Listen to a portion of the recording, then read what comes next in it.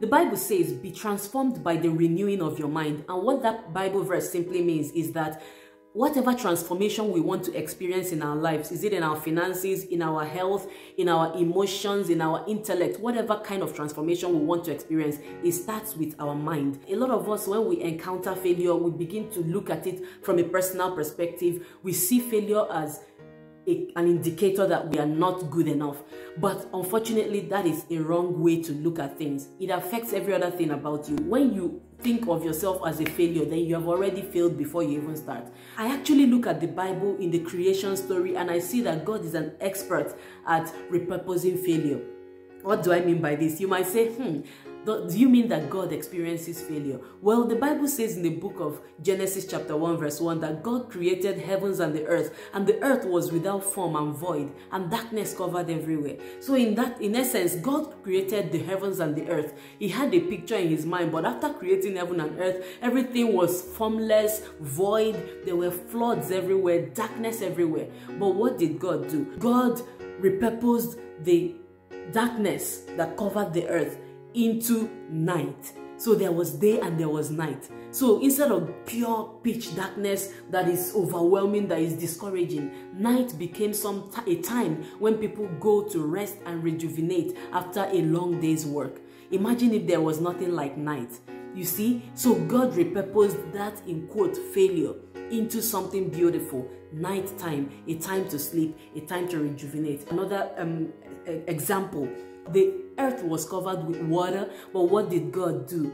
God repurposed those floods and the water that covered everywhere. There was water all over, to the left, to the right.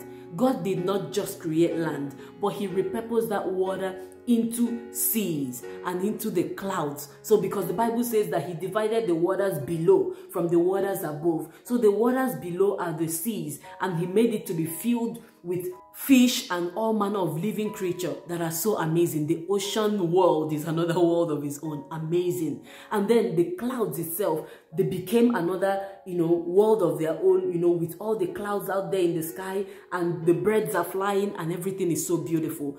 God made that failure in form of, the failure of having water everywhere.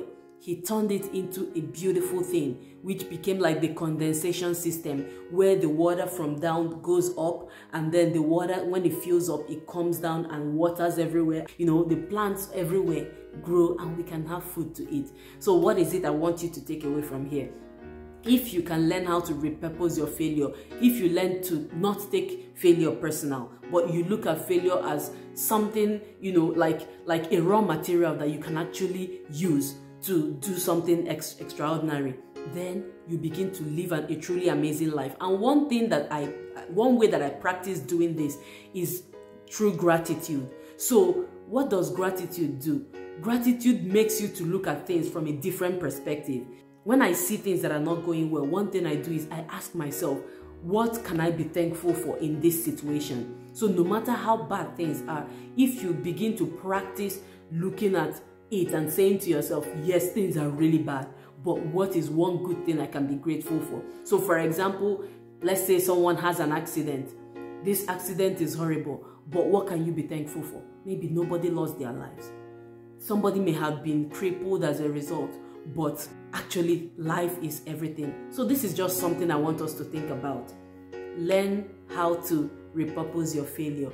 That is one of the ways that you can transform your mind, so that your mind will become a positivity machine, a creativity machine, a machine that brings out good out of evil, a machine that brings out something out of nothing. I'm calling it a machine because that is, our brains are so amazing, but it is what we feed our mind. It is what we feed ourselves that comes out. According to the computer parlance, it says garbage in, garbage out. So I want you to think about that. As a Christian or even a non-Christian, this principle works for everyone. If you practice gratitude every single day, look at your life that looks so awful, that looks so horrible, and every day ask yourself, what can I be thankful for?